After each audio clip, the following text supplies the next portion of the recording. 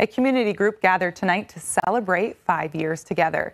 Youngstown United as One is a group whose mission is to bring unity to the community. President Daryl Jones helped start the group in 2018 with just 10 other people. Tonight's celebration included refreshments along with entertainment for over 100 people. The group wants to continue spreading the message of community togetherness.